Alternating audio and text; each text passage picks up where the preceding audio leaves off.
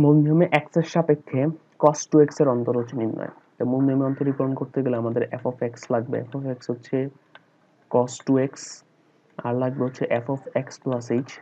এটা হচ্ছে cos, just simply x এর জায়গায় আমরা লেখা দিব x plus h। তাহলে যেটা দাঁড়ায় cos 2x plus 2h। ওকে, তো এখন আমরা যদি সূত্রে বসাই দিই যে ddx of f of x মানে হচ্ছে cos 2x equal limit h tends to 0 f of x plus h minus f of x, অর্থাৎ cos 2x plus 2h minus cos 2x divided by h। এই অঙ্কগুলোকে 3 ধাপে করতে হবে, সবাইকে sin cos এ রাখতে হবে, tan cos sec cos sec এগুলো রাখা যাবে না, এক পদে রাখতে হবে। আর হচ্ছে সূত্র করার মাধ্যমে এই নিচের h টাকে ভ্যানিশ করতে হবে, কারণ নিচের h এর মান 0 বসাইলেই এই ভ্যালুটা অবাস্তব চলে আসবে, লিমিটের ভ্যালু অবাস্তব চলে আসবে পুরো জিনিসটা। তাহলে নিচের h টাকে সূত্রের মাধ্যমে আমরা রিমুভ করতে হবে। তো এখন একটু বোঝার চেষ্টা করি। উপরে sin cos আছে, cos আছে, cos এর মাধ্যমে প্রকাশ করা হয়েছে, sin cos ব্যতীত অন্য কিছু নাই, কিন্তু এরা আছে দুইটা পদে, মাঝখানে মাইনাস আছে। তাহলে এখানে আমরা সূত্র করে দিলে কিন্তু এটা একটা পদ হয়ে যাবে, গুণ ভাগ অবস্থায় চলে আসবে। সূত্রটা কি? এই অংশটাকে যদি আমরা সি চিন্তা করি আর এই অংশটাকে যদি ডি চিন্তা করি, তাহলে sin cos c minus cos d সূত্র করলে হয়ে যাবে। ওকে, তাহলে আমরা cos c minus cos d সূত্র করি। সূত্রটা কি দাঁড়াবে? Limit h tends to 0 cos c minus cos d, সূত্র কি? 2 sin c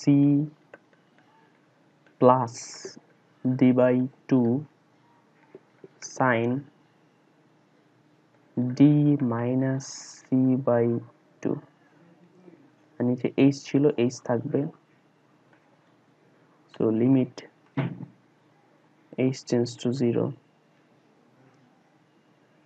2 sin, এখানে 2x plus 2x হবে হচ্ছে 4x, তাহলে 4x plus 2h by 2 sin, এখানে 2x 2x কাটা, মাইনাস 2h, আর সাইনের ক্ষেত্রে মাইনাসটা সামনে চলে আসে, তাহলে মাইনাস সাইন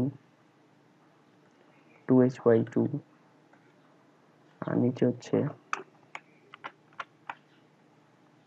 পুরো জিনিসটা নিচে আছে h।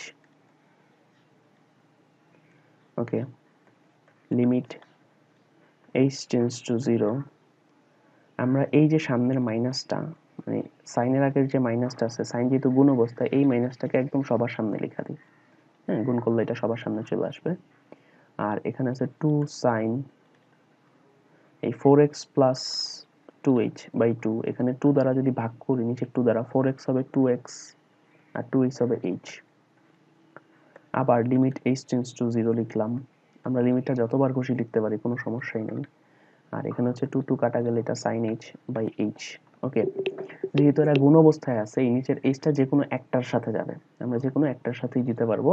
যোগ বিয়োগ অবস্থা থাকলে দুইটার নিচে দেওয়া যেত। এখানে যা যা ছিল তাই আমি একটু সাজাই লিখলাম, ঠিক আছে, কোনো অংশ অতিরিক্ত লিখি নাই। h টাকে শুধু সাইনের সাথে দিছি, কারণ এরা গুণ অবস্থায় আছে, গুণ অবস্থায় থাকলে যে কোনো একটার সাথে দিতে হবে।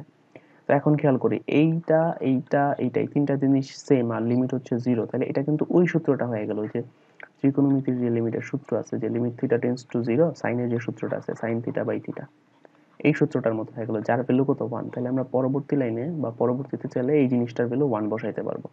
তাহলে মাইনাস h এর মান যদি 0 বসাই দিই এখানে, এই যে h এর মান 0 এখানে বসাই দিই, তাহলে আর লিমিটটা লেখার দরকার নাই, 2 sin 2x plus 0, আর পরবর্তীতে এই জিনিসটার ভ্যালু হচ্ছে 1, তাহলে মাইনাস 2 sin 2x। সুতরাং ddx of cos 2x এর ভ্যালু হচ্ছে -2 sin 2x। এটাই আমার উত্তর।